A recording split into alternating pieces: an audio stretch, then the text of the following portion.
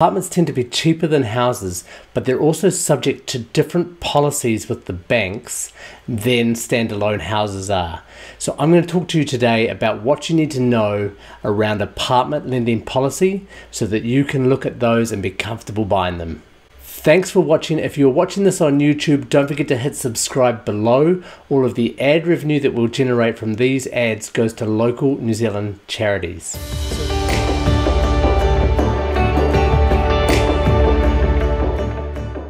So if you're looking to buy your first home or maybe looking to downsize a little bit, apartments can often be one of the first things you check out. In the comment section below, let us know whether you like apartments or standalone houses and whether that's for your first home, your current house, or your investment property.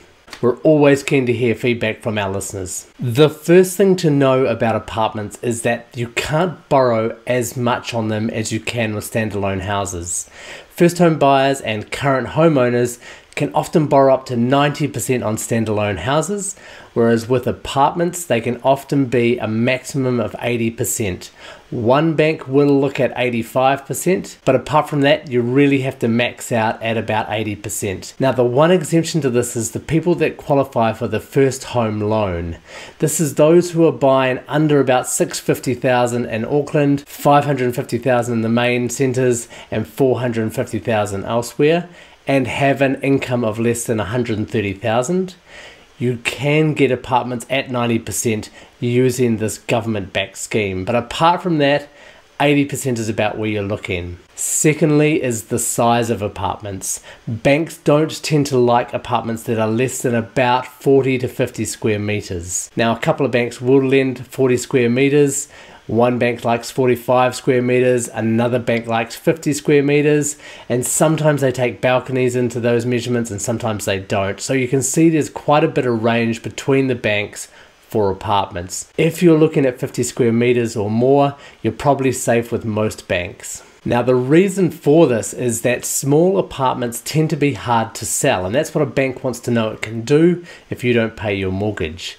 So those 30 square meter apartments that are typically built for overseas student accommodation are really hard to sell. There's only a small percentage of the market that want to live in a 30 square meter apartment. So they're hard to sell. Maximum you can probably get on those is about 50%. Now that's worth thinking about, because if you've got $200,000, you could in essence borrow up to $1 million for a mortgage on an apartment, but for a small apartment, the maximum you could borrow is about $400,000, that's 50%.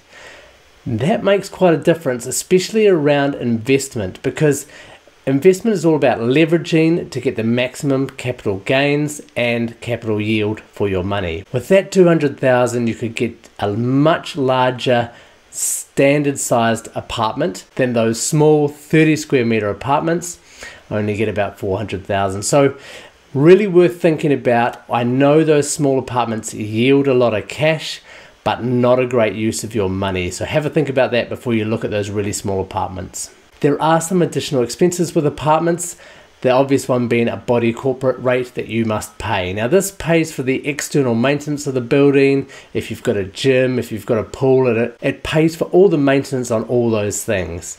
The rate can vary depending on the apartment. If you don't have a pool or a gym, you won't need some money for that. Some apartments are building up a long-term maintenance fund, others try and get the money when they need the maintenance.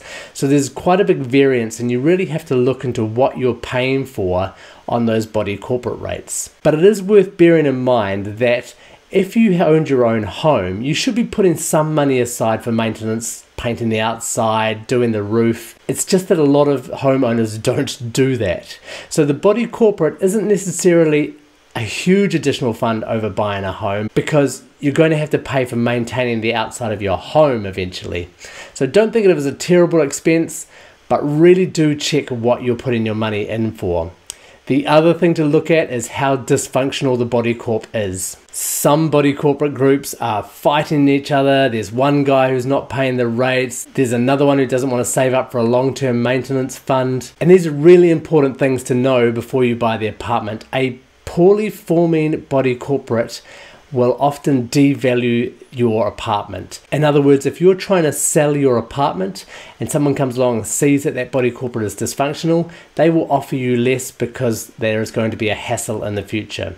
So a well-managed, well-functioning body corporate is worth its weight in gold. The next thing to check on apartments is the NBS rating. This is the rating of the new building standards, and it measures how well that building will do in an earthquake.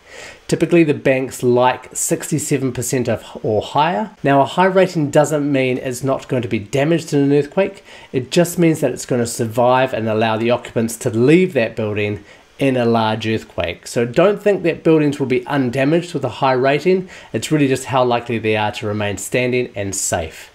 67% is the number you want to look for. Any less than that and the bank is going to want to know what kind of structural work is going to go on in the future to bring this building up to spec. Now buyers of any kind tend to look through the listings online, whether it's Trade Me or real estate, and search by the lowest priced properties first to see what they can afford. Often you'll find with apartments that the lowest priced apartments seem to have these amazing views, amazing size, but be really cheap.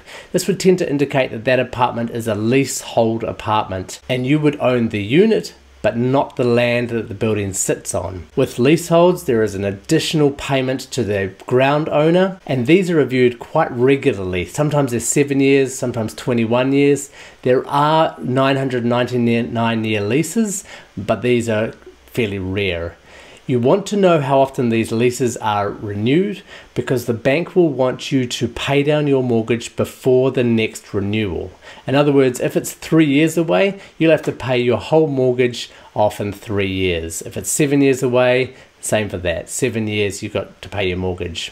If it's 999 years, you've got 30 years to pay your mortgage as per usual, and that won't be too much of an issue. But really think about leasehold apartments because they can devalue as they get closer to the lease renewal, because the new owner doesn't know what they're going to be paying. They could triple the leasehold costs, so they're going to pay less in case that price really goes up. Obviously, we're in a new world with Uber and Lyft where you may not even need a car, so getting a car park isn't a requirement by the bank. The bank will happily lend money to you for an apartment that doesn't have a car park. Having said that, owning an apartment with a car park gives you some flexibility with who you can sell to, people who want a car park, people who don't want a car park, and if you don't need it, you can always rent it out to one of your neighbours or a local worker nearby, and they can pay you as an extra source of income. So apartments with car parks tend to be easier to sell, and that's always a good thing when you own property. Finally, I just want to talk about capital growth with apartments. Apartments don't tend to grow as much in value as houses, and the reason I think this is because houses can be made unique. You can make the front of a house as beautiful as you like, you can landscape the backyard, you can paint the outside to make it look fresh. That's really hard to do with an apartment. You've only got the internal walls and area to make unique. Everything outside is the responsibility of the body corp. This particularly comes up when a new building gets built next to yours and suddenly your apartment building doesn't look as flash as it once did. The shinier, newer building looks brand new, nice and shiny, and your building looks a bit old. You can fix this with a house, harder to fix with an apartment. But the good side of apartments is that you often get a better yield from them. People want to live close to where they work, people want to live in the city. It's nice and useful, nice and efficient.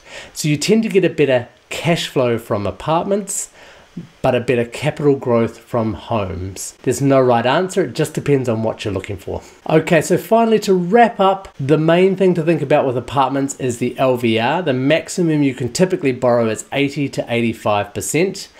And the square meterage. If you're looking over 50 square meters, that's the key amount that you want. Anything over that is fine, anything under that, and you'll be limited to which banks you can go to or limited to how much you can borrow. If you want to know more about this, just search Mortgage Lab and apartments and you'll find our in-depth article on everything you need to know about apartments. Thanks for watching. Cheers.